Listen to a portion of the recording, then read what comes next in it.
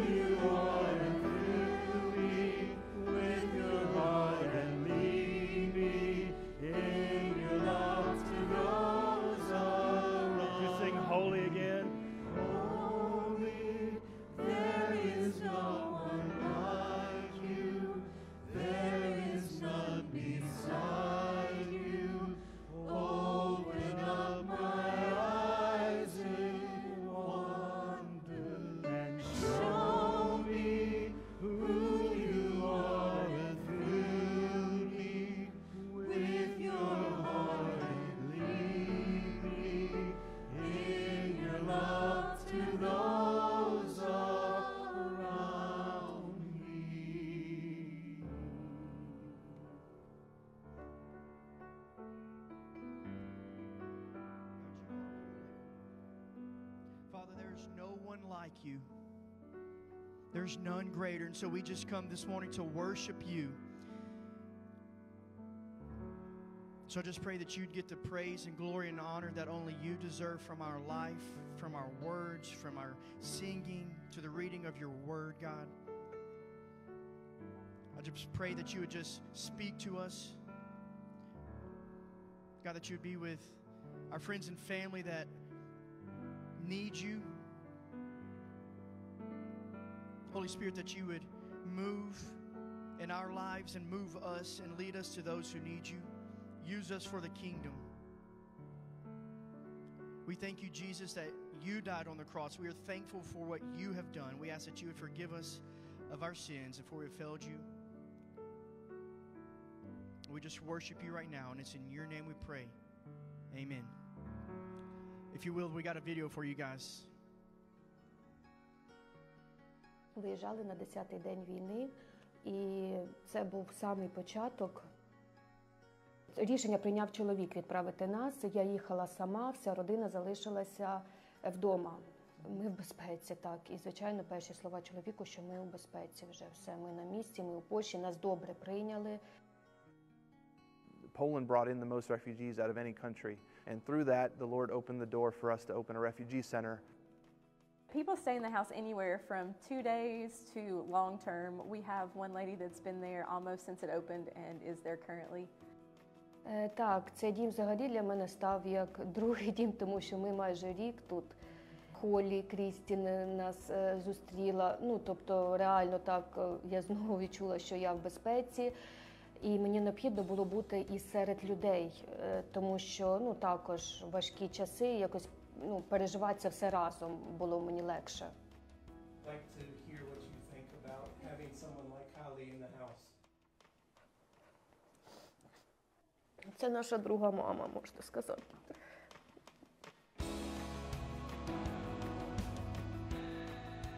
We started a Bible study at the center. And one of the ladies one night was sharing with me that her family was against her studying religion or knowing anything about it. And she didn't know which one was true. And she said, so I just prayed and asked God if he would show me which one is true. Which one should I believe? What can I believe? But then the war happened and I came here. And she's like, and then I realized that God led me here and he led me to you. And so she's like, and now I get to study the Bible and now I can learn. Those are the days that you leave super encouraged about what the Lord is doing. So those are good days.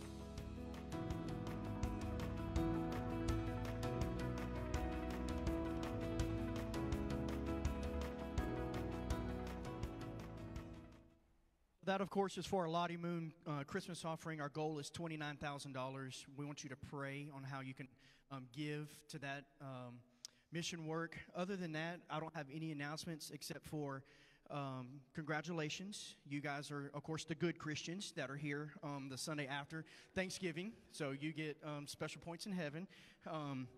But if you will, just stand and welcome those around you. And if you're a guest, remember, fill that card out for us.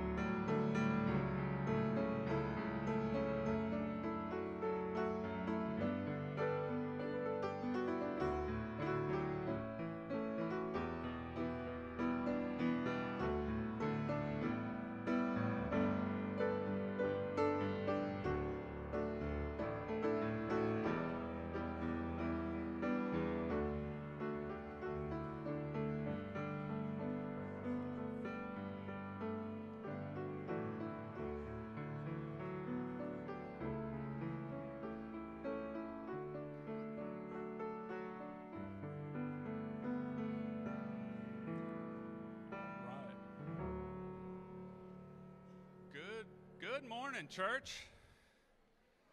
If you would, grab your seats. On this first day of Advent, we think about the coming of Christ, and we light the candle of hope. For a child is born to us, a son is given to us. The government will rest on his shoulders, and he will be called Wonderful Counselor, Mighty God, Everlasting Father, Prince of Peace. For his government and its peace will never end. He will rule with fairness and justice from the throne of his ancestor David for all eternity. The passionate commitment of the Lord of Heaven's army will make this happen.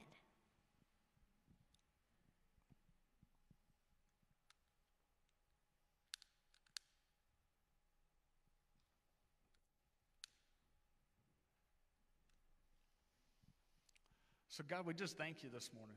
Lord, we just praise you for the season, the Christmas season, as we prepare our hearts and we prepare our worship to you, Lord God. We thank you for the hope, because without you, we have no hope. Apart from you, there is no hope. And the hope that we have of eternity and eternal life is through for your son, Jesus, that you sent for us.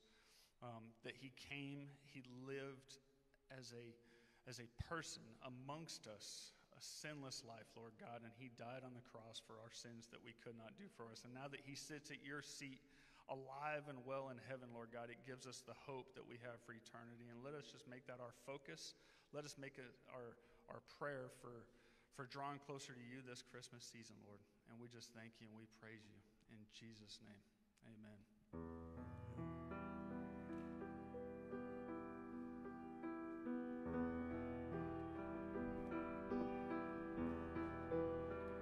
People were looking for a Savior, a Messiah. Our Advent song is O Come, Emmanuel. Let's stand as we sing this carol.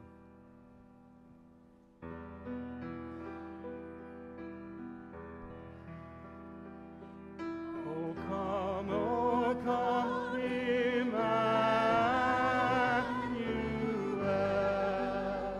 and ransom captive Israel, that was in the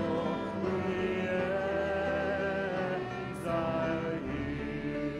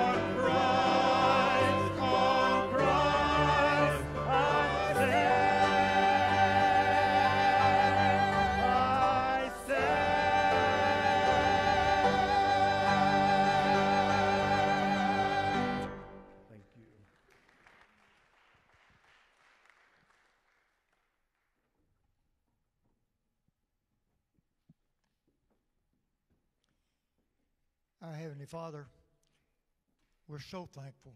Lord, thank you for this opportunity to come and worship you. Thank you, Lord, for our families. Thank you for our church family. Lord, the many, many blessings that you've bestowed upon us. Lord, we ask that you open our hearts for the message that you have for us today to live within your will. We ask, Lord, that you bless this blessing, bless this offering, and give it and use it in a way that would bring glory to you. We ask, Lord, that you forgive us of our many sins. In Jesus' name that I pray. Amen.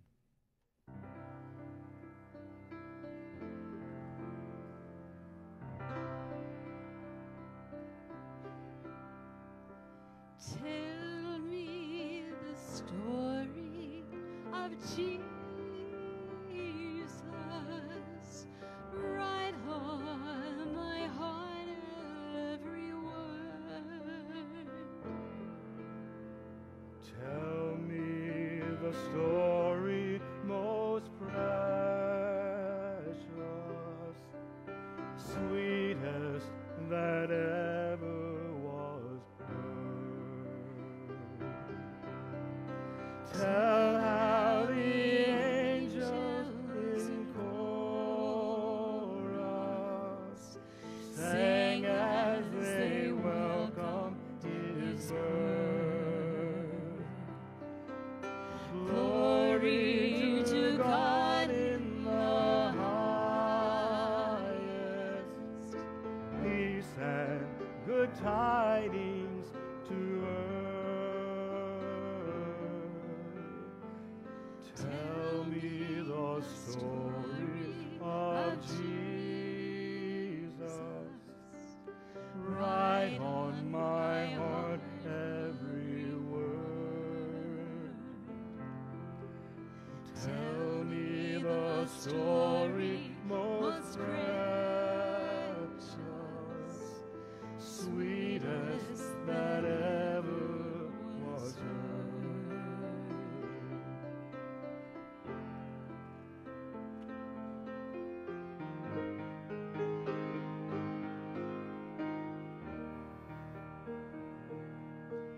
Away in a manger, a crib for a bed, the little Lord Jesus laid down his sweet head. The stars in the sky look down where he lay. The little Lord Jesus asleep on the hay.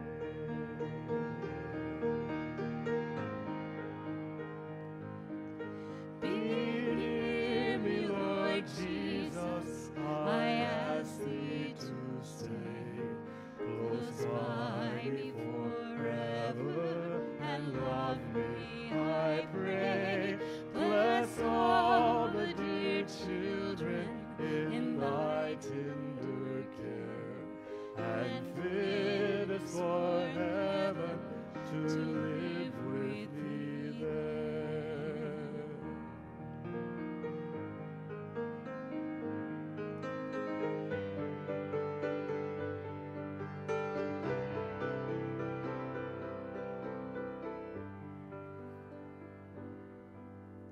Silent night, holy night, All is calm, all is bright. Round the young virgin, mother and child, holy infant, so tender and mild, sleep in heavenly peace. Sleep in heavenly peace.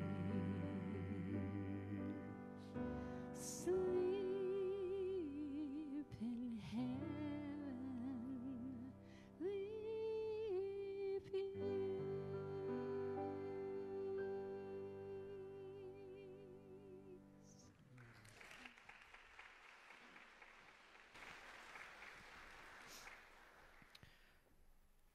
Father, I just worship you right now. I pray that you would speak through me. Holy Spirit, have your way. I surrender all that I am right now. And I've never needed you more in my entire life than I need you right now.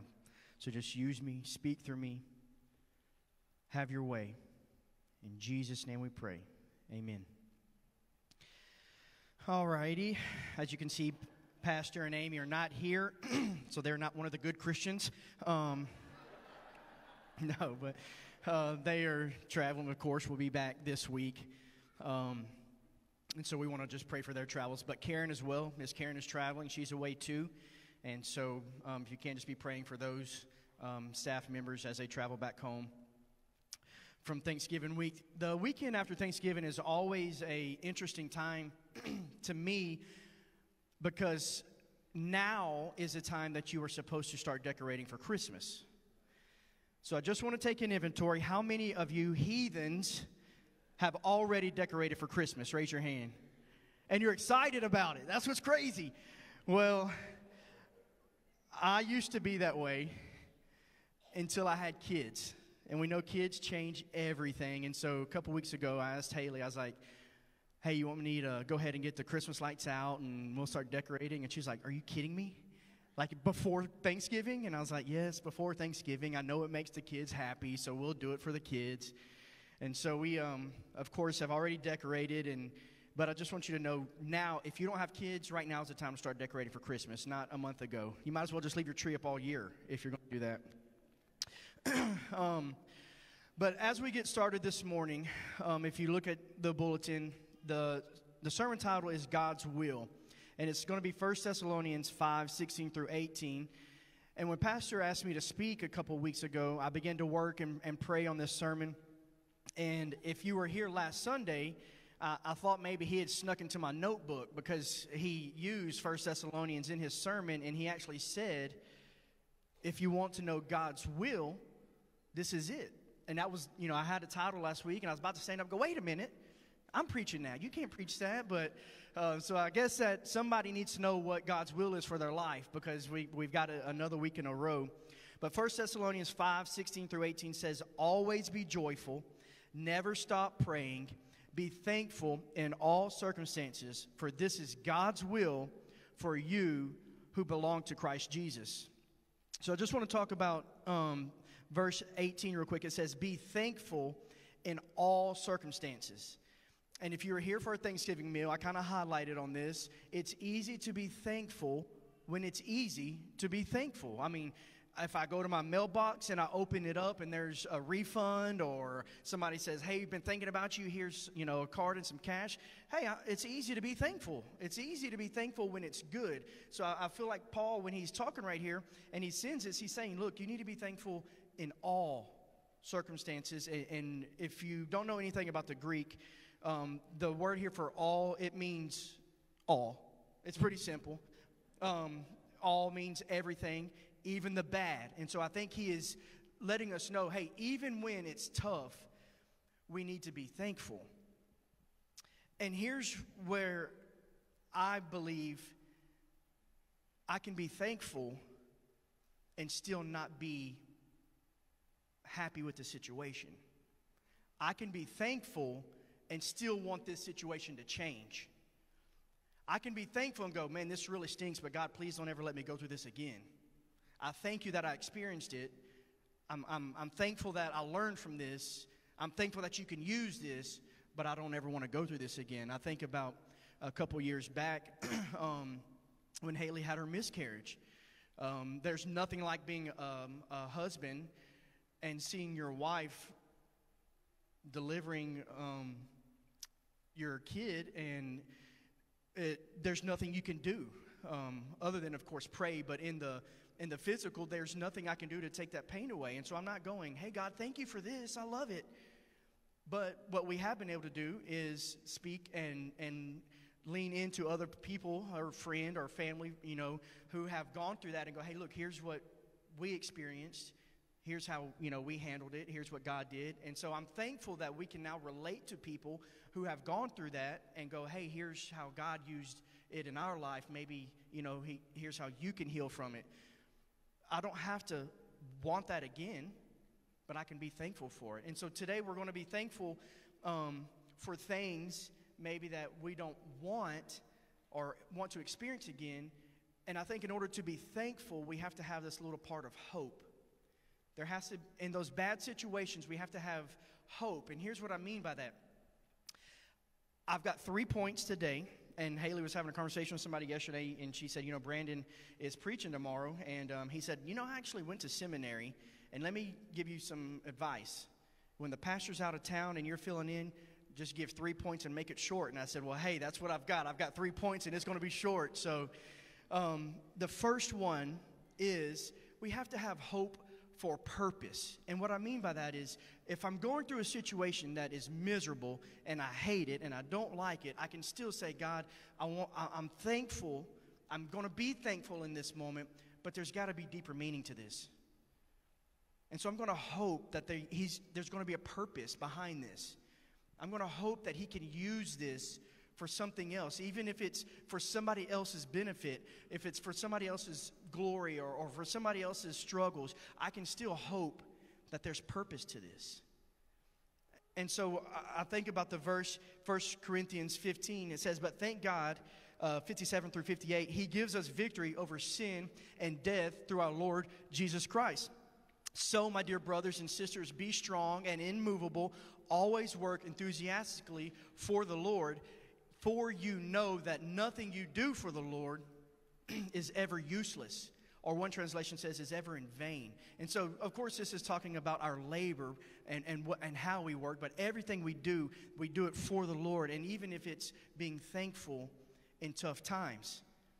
And so I can hope right here that, man, what I'm going through right now stinks. But it has a purpose. And I'm going to hope that he's going to use it somehow for his kingdom. It serves some kind of purpose for his kingdom. I was working this past week. If you know, the offices are closed half of Thanksgiving. So I was working with Haley's brother. He has started a construction company. And there's a guy that they use if they need to get some mud work done, sheetrock and trim and paint and stuff. And he's incredible. God has radically changed his life. He was addicted to drugs and just a crazy lifestyle.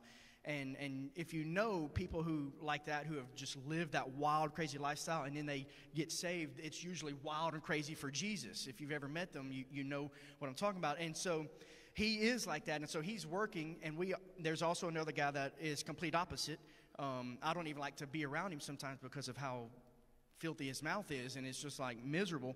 And so you have the complete opposites working in the same house, remodeling this house, and Tony, the guy who is like in love with God, is just all day, no matter what it is, praise the Lord, praise the Lord. He'll just be painting trim, praise the Lord, praise the Lord.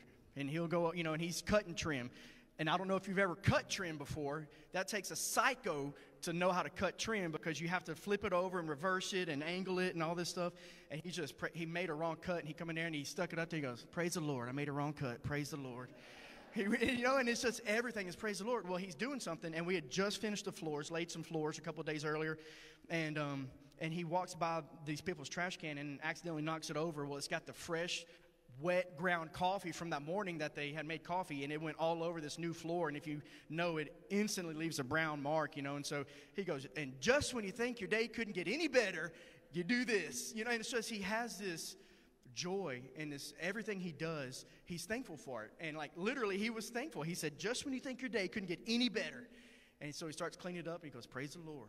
And so he's thankful for everything. And I told Haley, like, it's almost annoying. Like, just be mad. It's okay. You can be mad. But he wouldn't. And so everything, for him, he was thankful. And so number one, we have to have this hope for purpose, that whatever I'm going through, even if it's tough, even if it's not what I want, even if it's miserable, I can still say, okay, God, I'm hoping you have a purpose from this.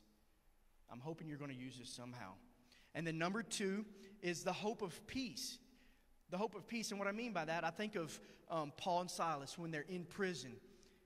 And I don't know that I would be thankful and worshiping if I were in prison. Let me just tell you, I went to jail one time, a long time ago, and I wasn't thankful. And I wasn't hopeful. I was actually bawling my eyes out going, please, God, you have got to do something in my life. It wasn't worshiping Him. I wasn't singing, hey, God, I'm going to build my life on You. It was just like, God, you've got to help me. I need help. And I was pouring my heart out, but I wasn't thankful. But this hope of peace, Paul talks about in Philippians 4, says, don't worry about anything. Instead, pray about everything. Tell God what you need and thank Him for all He has done. All means all, and that's all that all means. Thank Him for all that He has done. And then you'll experience God's peace, which exceeds anything we can understand. His peace will guard your hearts and minds as you live in Christ Jesus. And so I'm thinking about this peace, and that one translation says, His peace that surpasses all understanding. And so if I'm trying to be thankful in these situations that are hard to be thankful in, I've got to have hope that there's peace to come. And it's peace that's going to surpass any understanding that I have, or maybe even people around me. They're going, dude, you're in a tough spot right now, and you have peace. Why? Well, because I have hope. I have hope in a Creator. And I have hope in a God that when I pray, don't worry, and pray about everything, God will give me this peace that surpasses all my understandings. When I should be in a chaotic mess and the world feels like it should be crumbling down on me, I'm going, hey, it's okay. I'm going to be thankful. I'm going to try not to get in this spot again. And I'm going to have peace that surpasses any understanding that I should have. When it seems like there should be chaos, I've got peace. So in order to be thankful, I have to be a person who has hope for purpose, hope for peace. And then the last one is the hope for eternity. And our pastor Jeff was praying for that a while ago when he lit the candle. He said, we have this hope for eternity, and that is Jesus. Romans 8:18 says, yet what we suffer now is nothing compared to the glory that He will reveal to us later. So I have this hope for purpose, that God, you're going to use this somehow, some way. I have this hope that you're going to provide the peace that I need to get through this. It's chaotic. I don't understand it. I know that right now I should just be in a chaotic mess, but I've got peace for some reason. And then I've also got this hope for eternity, that I know that what I'm going through right now, what's happening here on earth, what I'm experiencing right now, that there's eternity to come. And it says that what I will receive when I get to heaven is greater than anything that I'll ever go through here on earth. And I know that once I get there, this hope that I have, this hope for this eternity, none of this that I'm going through right now is going to matter. The hard times, the good times, the easy times, the tough times, it's not going to matter once I get to heaven. But I've got to have this hope that'll help me get through it. I've got to have this hope that He knows exactly what I need. He's going to provide it. And once I get to heaven, none of it will ever matter, because it's all for His glory. It's all for His kingdom. So we have a hope for purpose. God, you're going to use this somehow, some way. And I'm going to be thankful. I may not want to go through it again, but I'm going to thank you, God, for it. I'm thankful for the tough times, because in all things, all means all, and that's all that all means. I'm going to thank you for the hard times, God. I'm going to hope that you have a purpose for it. I'm going to hope that you're going to give me peace in the middle of it, a peace that surpasses anything that I should understand or anybody else around me. And then I'm going to have this hope for eternity, that one day when I get to heaven, all the hard times that I went through, all the tough times, all the sacrifice, all the heartache, all the pain, it won't matter. Because when I get to heaven, the glory that I will receive from Him surpasses it. So we just, in all things, pray and become thankful. And that is God's will for our life. Hey, I told you guys 3 points. It's quick and easy, and we're done. So let's pray. God, we love you. We thank you so much that you love us. We thank you that we do have the opportunity to be thankful, even when we don't understand it, even when we're not supposed to be, when the world is telling us, hey, this is something that you should do something about, and really we don't. We don't have to do anything about it except for just be thankful. You tell us that is your will, is that we would be joyful and give thanks in all situations. When we we spill the coffee on a new floor, we just say, thank you, God. Praise the Lord. And so this morning, I'm just asking God that we can be thankful whenever it's tough and thankful whenever it is good and easy. That you would use us for the kingdom to show others around us who are in such a world that's so selfish, to say that it's not about us. And although, yes, this is a situation I don't ever want to be in again, I thank God for what He's going to do. And I thank God for how He's going to use it. And I thank Him for the peace that comes with it. And I thank Him for the glory that will be revealed to me when I get to heaven. Because in all things, we want to give thanks. And so we thank you, Jesus, right now that you died on the cross for our sins. And you made a way for us to experience eternity in heaven. And our hope is in you, the Prince of Peace. So thank you, Jesus, right now. In your name we pray. Amen. Guys, as we close, Boyd was going to, the band's going to lead us. I'm just going to make myself available. If you need prayer, if you want somebody to pray with you, I would love to pray with you.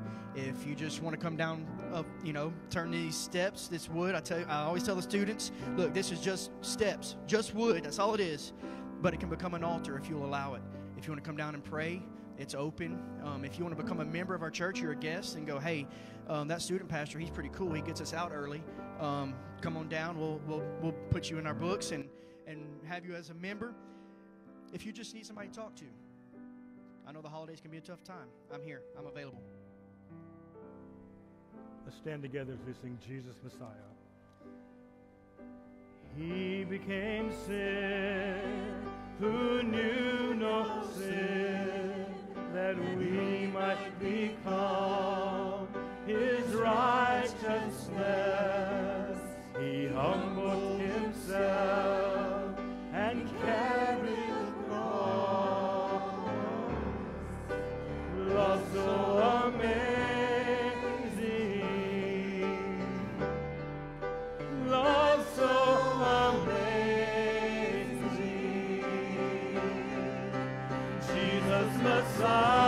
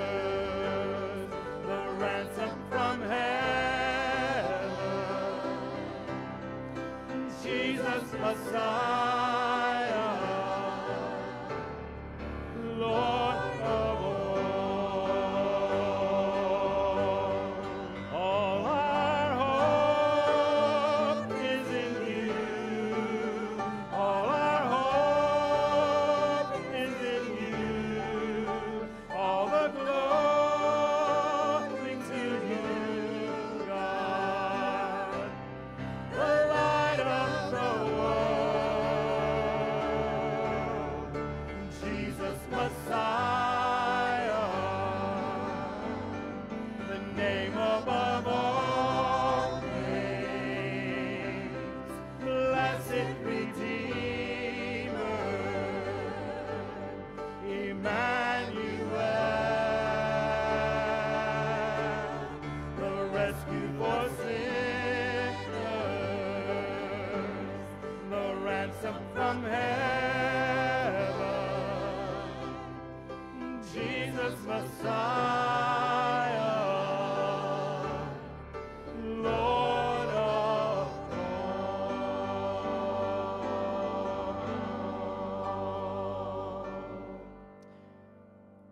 just thank you for loving us, even when we don't deserve it. Thank you for dying on the cross for our sins. You are the Messiah. And I pray that this Christmas season, lives will be changed for the kingdom. I'm praying right now specifically for people who we never thought would be saved would come to know you this Christmas season because of who you are and what you've done.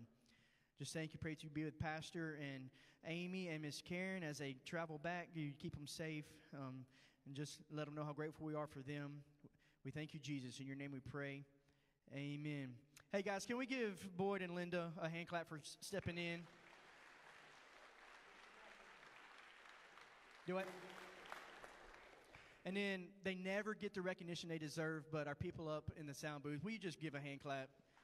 We had a rough morning this morning getting stuff going, but hey, that's what they do. They show up and they work hard, so we're grateful. Thank you, guys. I started laughing because my wife is actually on the recording sound, and she stood up with those headphones on, and it's a funny sight. But hey, you guys have a wonderful week. We love you.